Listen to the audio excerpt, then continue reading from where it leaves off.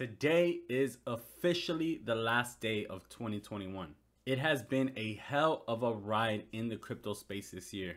We've had many ups and downs, tears of joy and tears of pain. Overall, I am excited to see what's going to happen in 2022, how much more this space will continue to develop and get accepted. And I'm also excited for the potential of this channel and how much more it can grow in 2022. So today, let's keep it short and sweet. Take a look at where Bitcoin is today, where it could possibly go depending on the chart patterns and some indicators, and do a quick little recap of the year that we had. So let's dive right into today's video. Alrighty guys, so let's go ahead and take a look here at the chart and see what's been going on this week so far. So you can see after having a beautiful green candle last week, this week has been kind of the opposite. It sent us all the way back down with basically the same size candle here. And at this point right now, this would actually be an engulfing bearish candle. So last week we had the bullish engulfing.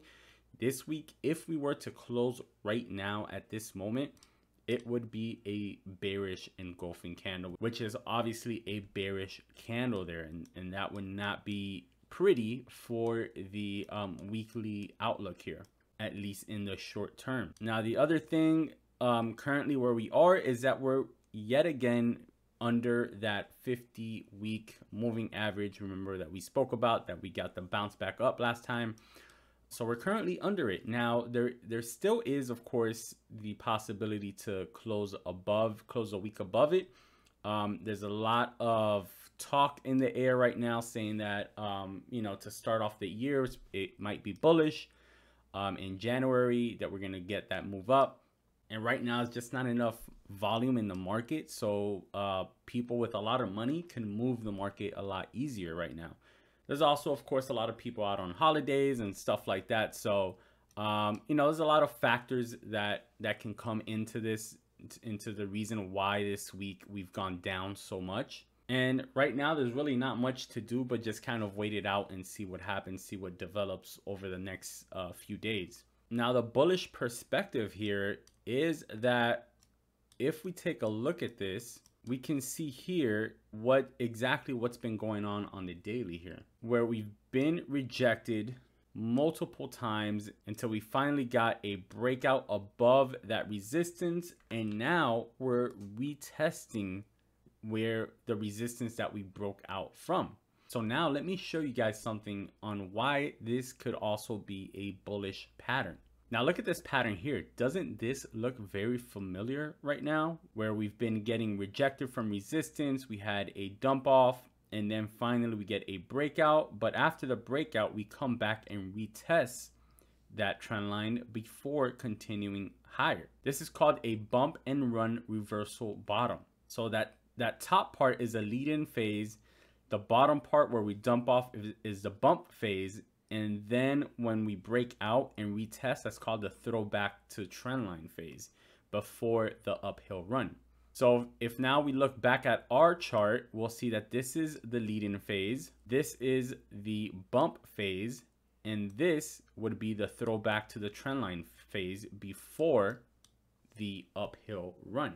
And you'll see the same thing play out in a lot of different charts. You can see here, same thing, A, B, and then C is when it throws back and then it takes off. Bitcoin itself has done the same pattern before breaking out. And then of course, there is a possibility that it could be a failure as well. You can see here that this one was a success, but you can see on this one here that it's not always going to be a success. Sometimes it could fail and continue down lower. Remember that as traders, what we're looking for is probability. This is a game of probability. Now, the reason that I believe that that's the pattern that we're currently in and that the higher probability is to the upside is because, one, we just had a falling wedge breakout, right? That's another reversal pattern. Two, we've had here a bullish divergence in the market. So again, that's another reversal signal. Three, we're here at a very big support level, right? So this whole green box here is a huge support and most likely a bottom for this current drop. So again, that's three different things that are pointing at the same thing, saying that we're expected to bounce and head up higher. And then of course, on the more macro level, none of the long-term indicators that have been very reliable have called a peak yet. And if we actually look at the advanced NVT signal indicator here, this is actually flashing a buy signal here.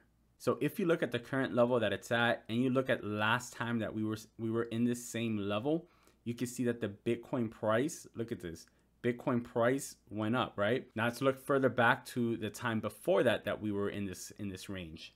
Again, Bitcoin price bottomed out, went way up.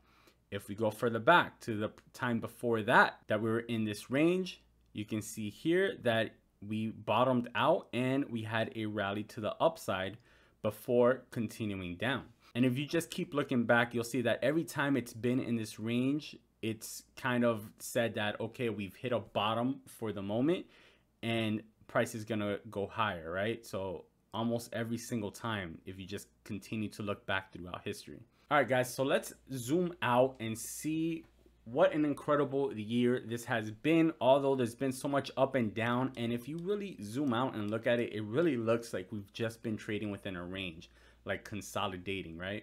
And we've kept our higher highs, higher low, higher high, higher low. So this year we're up over 60% year to date. The low this year was set at 27,678. The high of the year was, of course, $69,000. After opening the year at 27,000, we rallied all the way up 134% to a high of $65,000 before having the epic meltdown of around, it was a pullback of around 55% back in, of course, May and June, basically into July, before we had our move back up starting in July.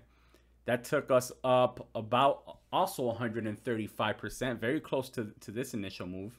And that gave us a new all-time high, of course, of $69,000. Now, ever since that high, we've gone down as low as 38% on this pullback. And currently, we're down about 33% from that all-time high.